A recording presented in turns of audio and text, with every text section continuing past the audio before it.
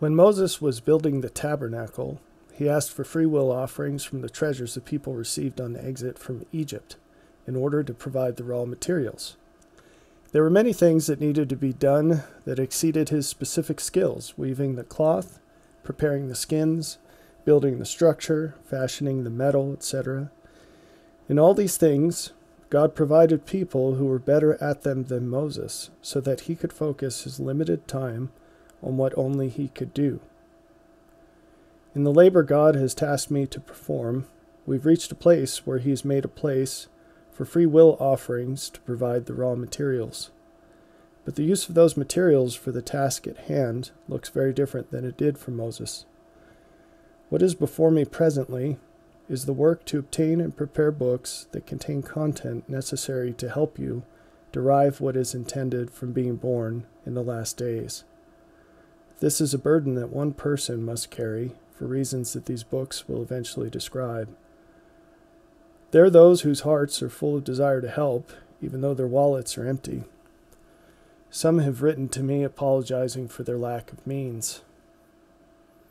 My dear friends, have you not read what King Benjamin taught?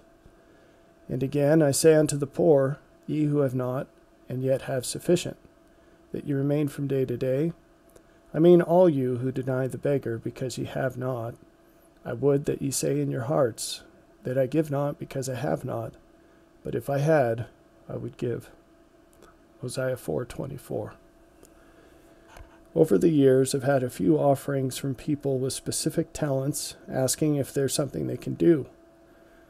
This is something we need to peel apart and address on several layers to paint the full picture, even if specific details will not apply to every single person.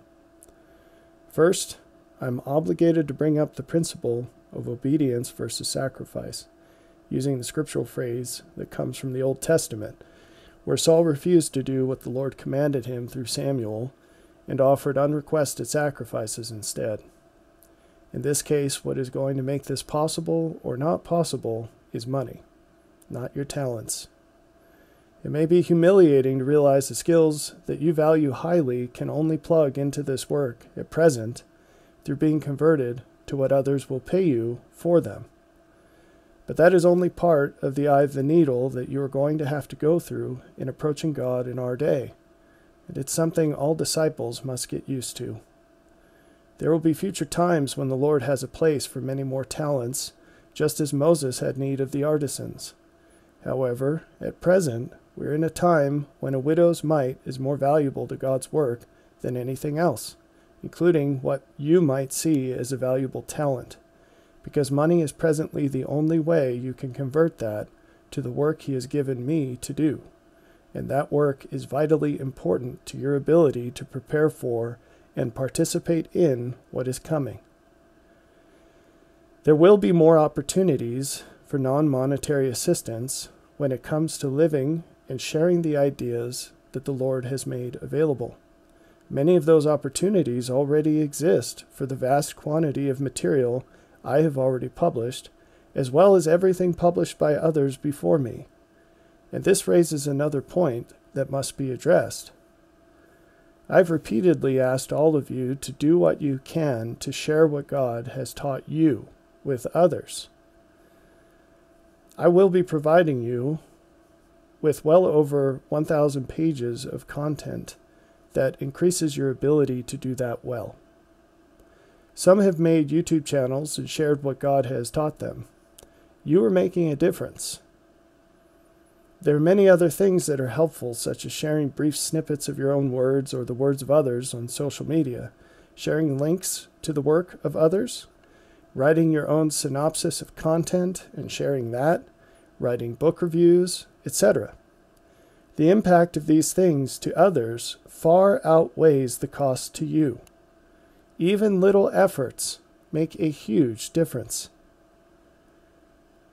For those who have done this, I commend you, but very few have done what they already can. For those who have not, I warn you with all solemnity that the only thing preserving the already anemic connection you have to God is His abundant mercy. God is always merciful. But his mercy is not the indefinite suspension of justice. His mercy delays his justice, but it cannot stop it. And even now, though you may not realize it, you are spared only because of the intercession of others on your behalf. The efficacy of this intervention is diminishing, and it will come to an end. Where much has been given, much is expected. It is the duty of all who have been warned to warn their neighbor. Those who have these things and bury the treasure they've been given, instead of sharing it, will incur the just punishment of God. D&C 82:3. For of him unto whom much is given, much is required, and he who sins against the greater light shall receive the greater condemnation. D&C 88:81. Behold, I sent you out to testify and warn the people, and it becometh every man who hath been warned to warn his neighbor. D&C 60:13. Behold, they have been sent to preach my gospel among the congregations of the wicked. Wherefore I give unto them a commandment thus: Thou shalt not idle away thy time, neither shalt thou bury thy talent, that it may not be known. Those who are not doing what is presently asked of them will not receive greater things when they are offered. God does not bless those with more who have not yet lived up to what has already been given. The technology and discretionary time of today makes it possible for people to recite ideas with power beyond what they live.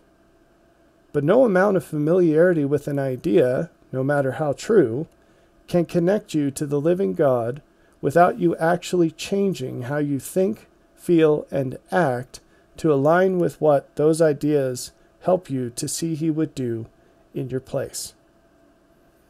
If you have not lived what God has taught you and shared it with your family, friends, and those God has placed in your life, the only reason you have access to more is that God has not yet terminated the modern information streams that allow you to piggyback on the faith of others beyond your own merit. As I've told you before, those channels will not last forever. When they are removed, you will be left in a vacuum, bereft of the light you foolishly assumed was your own, and fully exposed to consequences that are beyond your ability to contend with. And this provides us the opportunity to make the final point today, which is that under no circumstances will your donations to me make up for sin against God.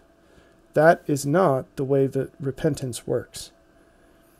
While prioritizing your means with what you value most is part of doing what God would do in your place, it cannot make up for willfully rebelling against Him in other ways. To all who have or will assist, in whatever way and to whatever ends you feel best, I sincerely thank you. I hope that it magnifies the value you find in what it enables through this opportunity God has given you to participate in what would otherwise be beyond your reach.